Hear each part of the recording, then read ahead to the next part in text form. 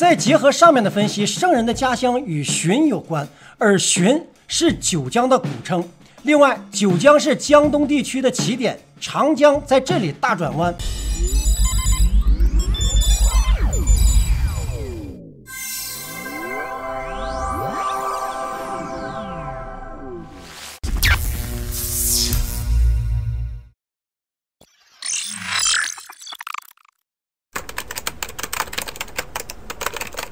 Hello， 大家好，这里是飘哥。今天我们来聊一聊我国古代预言奇书《武功经》当中所说的圣人是谁。关于《武功经》其他的预言，我们单开一局，今天就掰扯烧脑的推理，圣人到底是谁？东方圣人叫什么名字？喜欢猜字谜的朋友一定会喜欢这一集。OK。武功经又名转天图，其来源目前有不同的版本，其中的一个版本是康熙皇帝在癸卯年8月15日子时做了一场梦，在梦里有位叫瞿希达的僧人交给他了一本经书，康熙读了这本书之后大彻大悟，于是将皇位转给了雍正，自己则带着守臣汪世清一同前往天台山修行，并且留下了这本经书来救度世间的末劫。武功指的是天台山的智公、化公、朗公、唐公、宝公、武功菩萨，他们共同撰写了武功经。我国古代大部分的预言以历朝历代的兴衰为对象，但是武功经呢，则是专门的讲述世界末劫的。书中指出未来会有一个可怕的末劫时代，并且指出了渡劫的方法。随着圣人的出现，曙光就在前方，太平盛世定会取代劫难，这使平民百姓在艰苦和困苦当中煎熬的时候仍然充满了希望，所以它在民间有很大的影响力。清朝和民国时期，很多的祠堂里都共有一本武功经。武功经对紫薇圣人非常崇拜，而且对紫薇圣人的预言也占了相当大的篇幅。那这一部分目前有不同的版本，但是内容也是大同小异。下面我们就一起来解读一下这部分预言所说的东方圣人可能是谁。五金吐出帝王名，马上多金银，正是西边人耕田，莫向人传。欲识圣人名，西边耕田人，今往他乡住，日隐山林间。西的形状是一条线，一条线下面有田和人，这和推背图第47象中的来自田间第一人相吻合，是指圣人的名字中含有田、一和人。欲识圣人性，草盖水中央。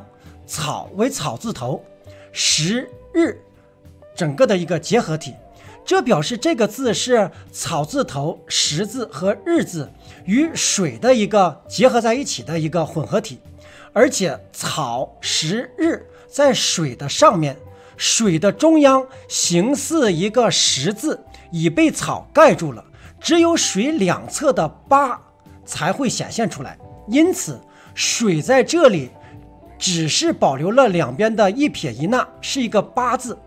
草铺在水面上时，会因为吸水后变重而沉入水底，说明这里需要将草字头去掉，剩下的时、日与八结合起来就是一个冬字，即姓名中有冬字，仔细琢磨非常的形象。五之帝王姓，土木连丁口，五之帝王名，三丁及两丁，七更连一字，更向脑中生，不用尺寸分。土木连丁口，古人经常用甲乙丙丁来计数，丁就是指四，丁口即四口，就是田字，木与田相连就是冬字，冬正好是田一人的混合，而且也与推背图中的来自田间第一人，以及乾坤万年歌中的那时走出草田来，武侯百处击当中写到是田间再出华盛顿，这些都相吻合，几个预言完全的一致。这也说明圣人的姓名当中含有东字。三丁及两丁，从三丁到两丁人员变少了，说明圣人的名字里含有少字或者小字。七更连一字，说明在东和少的后面呢还有一个字。直向脑中生，不用尺寸分，结合后文中的悬针直向脑中生，即为悬针直向脑中生，不用尺寸分。这才是关于圣人名字中第三个字的全部的预言信息。悬吊着的针是一个十字，悬针直向脑中生，不用尺寸分，是指这根针将字分为左右对称的两个部分，因此呢，这个字是上下结构，而且在悬针式的字当中，十应该是在下边。这种字一共有大约10个：必、足、卑、米、复、华、善、卓、武、半。米呢是姓，一般不会用在名字上面的第三个字。卑与足一般是贬义字，也不用在名字当中，所以可能的是复、卓、必、武、半、华、善或者叫丹这几个字。悬针直向脑中生，脑的头部指字的上边的部分，悬针从字的上部分伸出来，将字分成左右完全对称的两个部分，再结合后文和其他的版本，悬针直上月中心，悬针直向里头生，可能是善、华、必这三个字。具体是哪个字，我们需要再结合不虚大师预言以及武侯百年姬这些预言来一起来确定。这些预言也有不同的版本，但是指的都是这位东方圣人。我们采用的是以下这个版本。不虚大师预言当中说是世语三分有圣人出，玄色七官龙章七福，天地复明处置万物，四海讴歌印受其福。世语三分可以理解为世分三字，圣人的名字与世界的世有关。在古代汉语当中，世字也可以写成是上面一个十，下边是一个20的20，而这样的世字分成3个字，就是十字、草字头和一字，说明圣人的繁体名字当中含有十字、草字头和一字。再结合前面的分析，名字里面含有田、一、人，还含有十字、草字头和一字，那么只有华字是由十、草、一组成的。说到这里，名字当中的东少华已成局。再看男和女，直言一目连丁口，只在牛头手，更有3人共2丁，直上坐朝廷。只是其中有一字悬针直上月中心，凡人难勿轻，他是帝王名，世人不要相欺度。直言一目连丁口还是一个东字，更有3人共2丁，本来是3人，但是人数只有2个人，说明比正常的要少一些。江边迎圣主，保守一破田，女子头上角，男子尾道悬，关中用木直，百姓用纸钱，过得子丑年，方见太平年。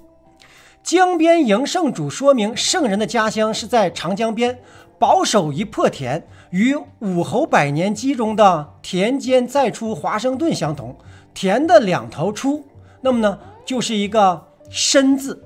女子头上角，男子尾道悬，说明如果圣人是位女子，则是头生2角的字，比如说单田芳或者叫单雄信的单。那么如果是位男子，则字尾倒悬，也就是说字的下半部分有尾巴似的撇和捺，比如才字。关中用木直，关宝字盖头，像是一个盖子，将下面的吕字盖住，因此呢，关中指的是一个耳刀旁，类似于耳刀旁的吕字。而左侧拉直的这个吕字其实是复字的简称或者简写，并且左边耳刀旁的父的来源也是来自于这个父字的父，用作偏旁，也就是叫耳刀旁。关中用木直指的就是这个耳刀旁要被取用。那么说明什么呢？说明圣人的名字当中有一个耳刀旁作为偏旁部首，用木直指的这个字需要将木加进去，木与申结合是东字，再加上耳刀旁就是辰字。辰是百姓家中的含有东的典型的代表，而且田一人都被包含在辰字当中，这也与推背图乾坤万年歌以及武侯百处机中的预言相吻合。另外，辰与田在古代相通，因为田的本意是方形的土块或者是方形的田地，而古代军阵通常也是方块形。另外，上古的辰和田的读音上也非常的相近，时至今日有些方言，比如说福建话，辰与田的发音仍然相同。如果你要是来自福建的话，你会知道飘哥在这里说的是什么。那么我们就看一看辰姓圣人出何方。海上寻溪路，海溪都是含有3点水，而且呢寻沾水是3点水加个寻字也念寻，这说明圣人所在的地方与寻字相关。寒门草堂外，柴房炉火边，海上寻踪迹，得见先天祖。这句话指的是圣人出生于寒门草堂，想见到圣人需要去海上寻找。圣语相传道化强，贵人多应出东方。江东圣主好天台，贵人多应此方来。贵人多应出东方，江东圣主好天台，是指呢长江以东的江南区域，包括现在的江苏南部、浙江、上海、安徽南部、江西东北部等等。